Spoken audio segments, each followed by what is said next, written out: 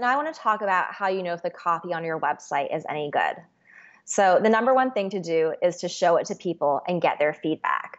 Now you might be wondering who I should show it to. I recommend showing it to a variety of people. You don't want to just show it to your best friends who already know what your business is about. You may want to show people who are inside your industry, people who are unfamiliar with your industry, friends, ideally 3, 4, 5 people, and have them take a look at it and get their feedback.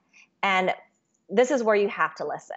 If it seems like people are unclear about what is the work that you do, what is a product that you're offering, and they're asking a lot of questions, that shows that they're unclear, that's a sign that you may need to tighten up your copy. We all know that copy is really important to our businesses, but how do we even get started?